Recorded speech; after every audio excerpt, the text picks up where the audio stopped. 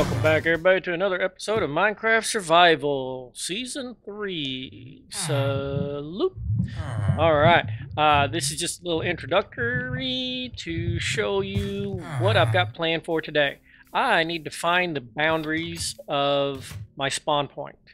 Now, that is the monument where we spawned in, and I am trying to do some landscaping, but I don't want to landscape too much. I just basically want to landscape the spawn area, which is usually only about 256 square blocks.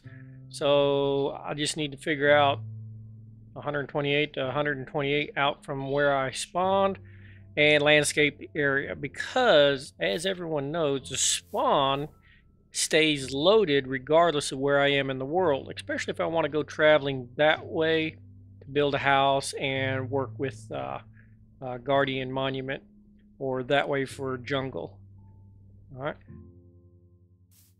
Today I will try to keep you updated if I can. If not, I'll be sure to come back and show you the progress. All right. Stay tuned. All right. Well, not a whole lot of anything exciting happened. I did almost get blowed up by a creeper. He snuck up on me. You can kind of see the creeper hole right there where I'm pointing with my sword.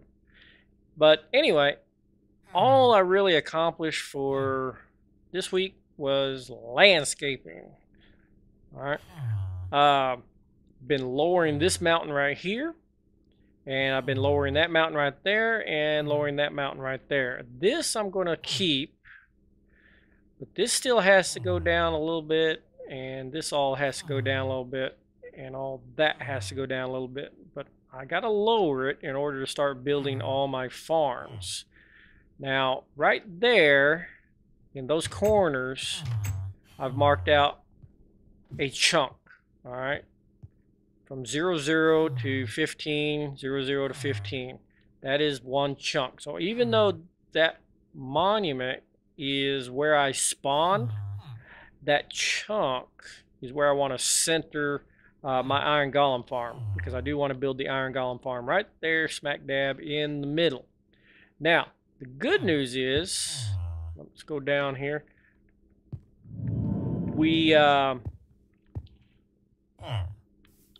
We know that we want to stay within what's called the spawn chunk. The spawn chunk is the chunks, plural, that spawn in right as the world forms. Now, the world spawn is 256 blocks across by 256 blocks across. So I did a little bit of math.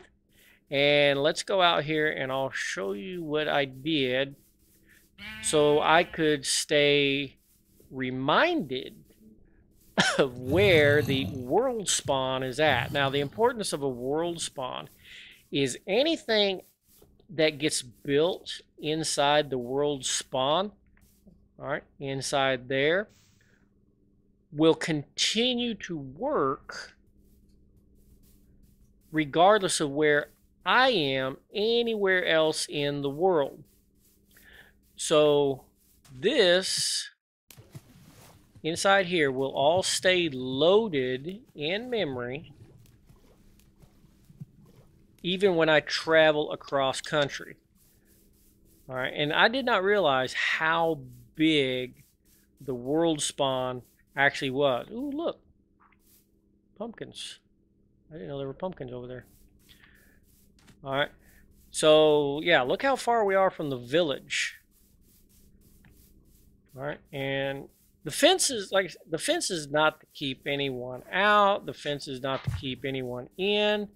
The fence is mainly just for me to keep track of where the world spawn is, so that if I go to build a machine or a sorting system or a golem farm or an iron farm, these are my sunflower plains, I'll know if I've gone too far, which I don't think I have to worry about that, because it goes way out there. So yeah, the world spawn was much, much bigger than I had anticipated.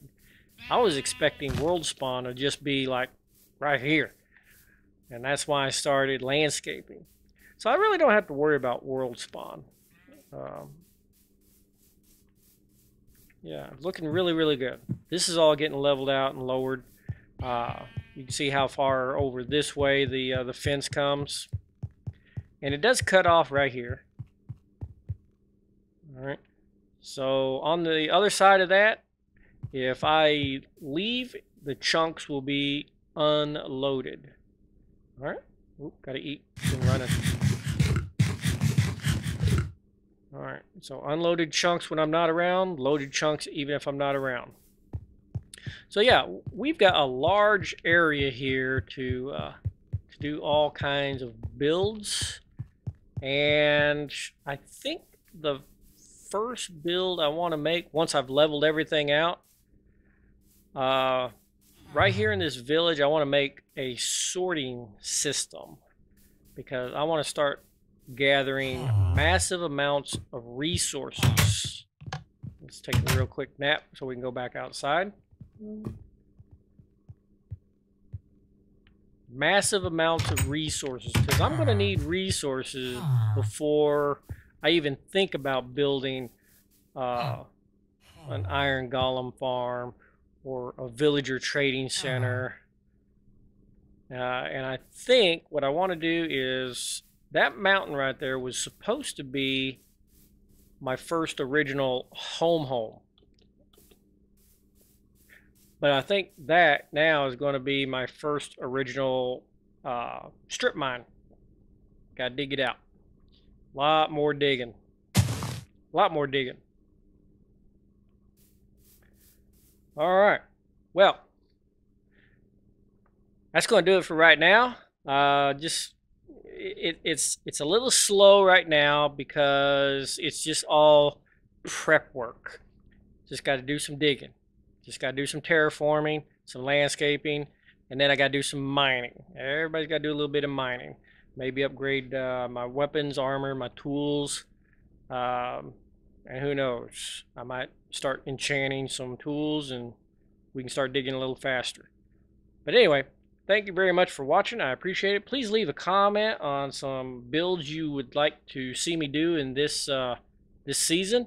It might not be immediate, but definitely down the road. Leave a like, subscribe if you're new, share with all your friends. Sharing is very important. And as always, I will see you next time.